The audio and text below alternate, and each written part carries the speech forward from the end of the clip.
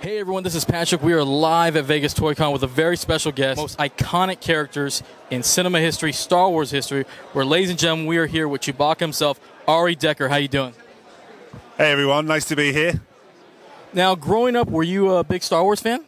I was a big Star Wars fan, yeah. I watched all the original movies. Big sci-fi fan, if I'm going to be honest. You know, I'm a big Trekkie as well.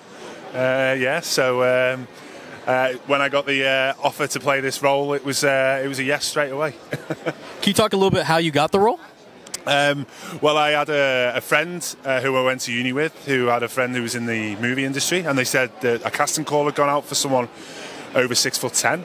I happen to be 6'11", and they said, "Oh, are you interested?" And I was like, "Yeah, why not? You know, I love the movies. Let's go down." Didn't know what it was for, what role it was for, so I thought, I'll go down to London and go for the audition. Went for the audition, ended up being there for a full week in the end. They put me through my paces, fighting, did some drops tests, some falls, and at the end of it they said, "We'd like you to be Chewbacca's stunt double." Wow, yeah, wow. So yeah, and I haven't looked back since. It's been great. Were you a little bit nervous taking the role because Peter Mayhew had kind of, you know, big shoes to fill, but you came in and you kind of owned it? I gotta give it to you. Yeah, massive shoes to fill. Luckily enough, I've got big shoes myself. So, but yeah, I mean, when you're following someone like Peter in such an iconic role, it's nervous. You know, it's nerve-wracking. But you just got to give it your all. You know, concentrate, learn how this character moves. On their backstory and everything, and take it from there really. And hopefully, you know, it came across well enough with the job I did, you know, alongside Jonas and with what Ian did as well. Well, I have to say, I love Solo. I think Chewbacca had some of the best scenes in that, and I was curious what your thoughts are when you first saw yourself on the big screen on the finished product. Yeah, I mean, it was great, especially when I watched it like with friends and family, and just to be able to show what I've been doing for the last sort of year, because you're not really allowed to talk about it. They don't see it, so it was quite emotional time. And you know, I'd seen a lot of the playbacks before on set, but actually to see it on the big screen was fantastic. I think one of the best moments to take my grandma to see it.